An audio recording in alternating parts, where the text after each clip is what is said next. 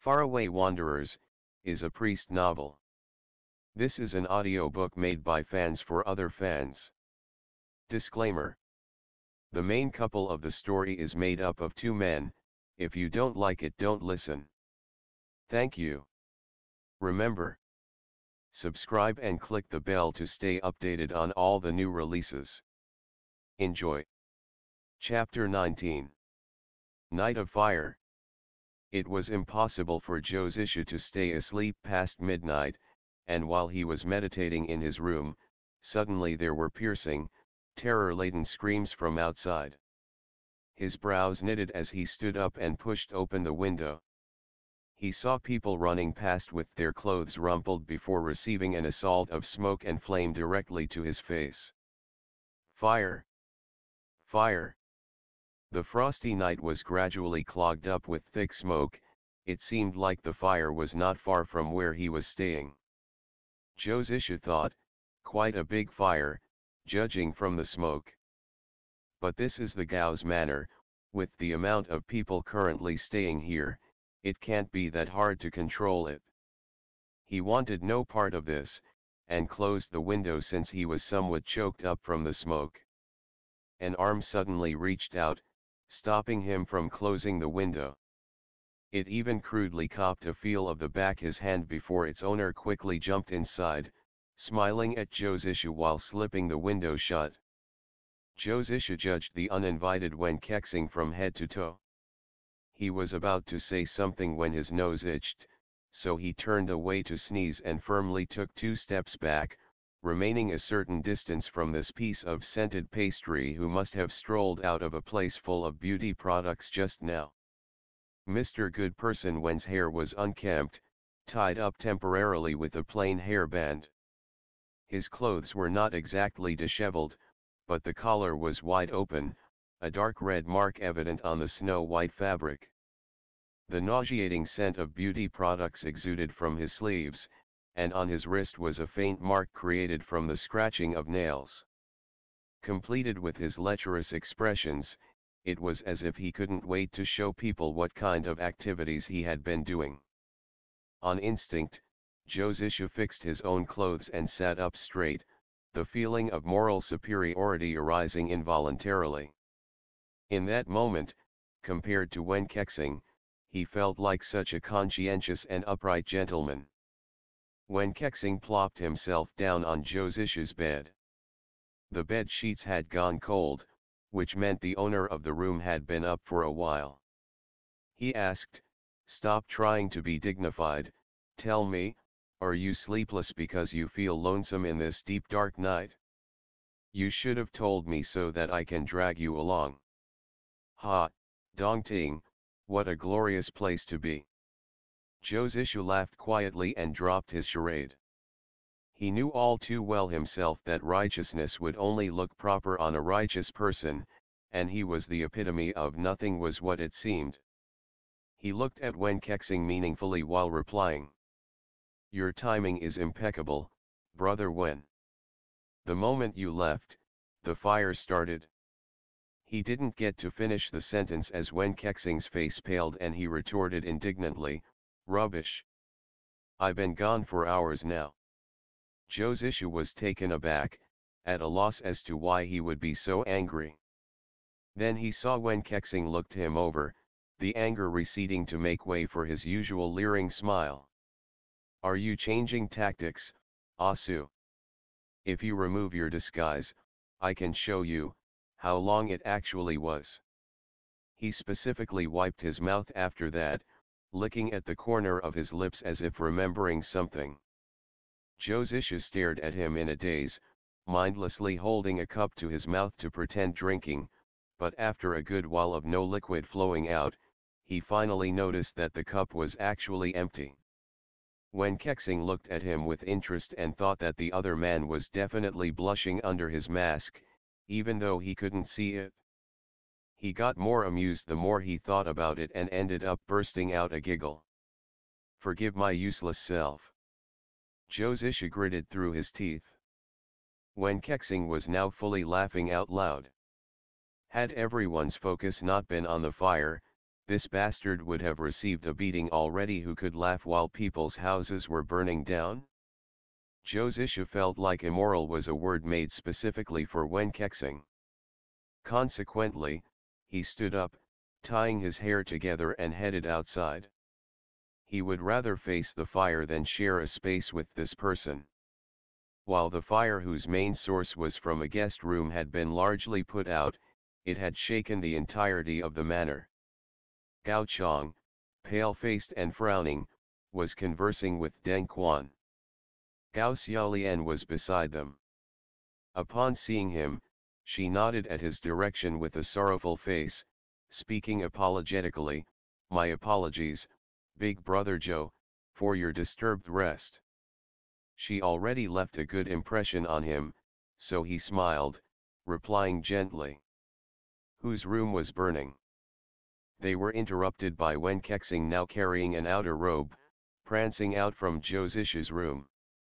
He draped the robe over Josisha's frame, then rested his chin on his shoulder, yawning lazily while smiling at Gao Xiaolian as a greeting with pretended drowsiness. Gao Xiaolian's face went red immediately as she averted her gaze. Her words came out with quickness. "We heard that it was that of the Zhang young master, but there was no harm done to him. He was talking with my father and his uncle until late night, so he stayed at a side room." The poor girl was looking at every direction at once. She saw Wen Kexing's arms around Josisha's waist with the scratch marks on one wrist and turned impossibly redder, mumbling, "I have to join my father now, to take a look at Zhang Chengling." Then she ran with her head lowered. Only then did Josisha seize Wen Kexing's wrists and remove it from his body, the sound of his bones cracking perfectly matching his current fuming expression. Wen Kexing smiled innocently, "Why the sour face, Asu? Don't you have a young disciple to care about?" Josisha didn't let go of the other man's wrist, even holding it in front of his face for a better look. He smiled afterwards, eyes narrowing coldly at Wen Kexing. "What kind of beauty who could have left such a pretty mark on you, brother Wen?" Wen Kexing's eyes brightened instantly. "Are you jealous, Asu? I want to devour you." After staring at him with eyes wide open, Wen Kexing became overjoyed and smiled. "Good, let's go back to the bedroom. I'm gonna let you devour me as you wish. Preferably more than once." It was truly unimaginable for someone to be constantly shameless like this. With a noise of contempt, Josisha threw Wen Kexing's own wrist back at his chest. He turned to see Zhang Chengling being surrounded with lots people, his expression showing contemplation. Then he turned away with the intention of going back to his room. Zhang Chengling's room wouldn't catch fire for no reasons, and where did Wen Kexing go in the middle of the night? Why did he use him to pull a clumsy act in front of Gao Xiaolian? At that moment, Wen Kexing's soft voice asked behind him. "Asu, in all the time I've known you, I've never seen you sleep after midnight, so are you?" Josisha's pupils contracted. While his face didn't change, his couldn't help but stop walking. Only to hear the other man continuing, "Are you so lonely that you can't rest for the whole night?" Josisha quickened his steps towards the room, as if Wen Kexing's words were farts that he had to run away from before he choked. Wen Kexing smiled and stopped talking. He stood there, looking at Zhang Chengling, who had become terribly thin in just a few months. The young boy seemed to have gotten a little taller, his face ashen like that of a corpse, mouth thinned, eyes black and bright, showing bits of stubbornness and restraint. His whole body was seemingly carved from fire, burning away the old crybaby and leaving a young wolf in its stead. Only now was Wen Kexing starting to believe that the scamp was truly a child of the Zhangs. He laughed softly, speaking at Zhang Chengling's direction without making a sound, "You better stay alert, brat." The next day, Good old Wen found out that Saint Zhou, who immediately holed up in his room once Ch19 came near, had vanished without a trace since the early morning, his room so tidy it gave almost no indication of someone having lived in it before. Even Zhou Zishu himself wasn't sure why he started following Zhang Chenling since morning. Always anticipating the worst, he found another layer of skin-like mask to put over his already carefully crafted one. He hid in the crowd like an apparition and went past people completely unnoticed. No one paid attention to a forgettable stranger in a plain set of clothes. Zhou Zishu remained a calculated distance away from Zhang Chenling. Everyone and their mother in this grand pugilist scene proclaimed their furious indignation, and then there was that kid who stayed silent and looked over all of them despite being the person worthy of a proclamation the most. His eyes were wide open, his face bare and honest. Zhou Zishu was suddenly reminded of someone, the person with thick brows and big eyes under the tree whom he saw in that dark, horrible cave. Liang Juxiao. He remembered their childhood vaguely. That brat Liang Juxiao called him senior brother, constantly clinging to him and making his life as inconvenient as possible while rambling to no end. Worse, he was a fool, always slow on the uptake. Back then Zhou Zishu was still young and impatient, so imagined his discontent and unpleasant expression when his master threw the rascal at him. He shouldn't get angry as a big senior brother, so at times he would took some jabs at the kid. But he seemed to be completely oblivious, and wouldn't go away no matter what.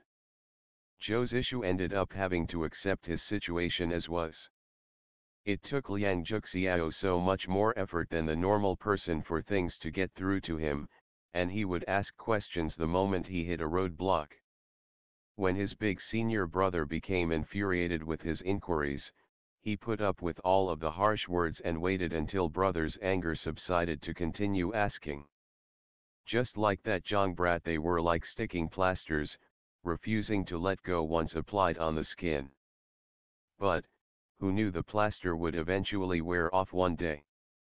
Who knew that the once magnificent lord of SIG Holdings, leader of Tianchuang, would one day become a ghost in the middle of the crowd, staring at a kid while agonizingly mourning the past? End of the chapter.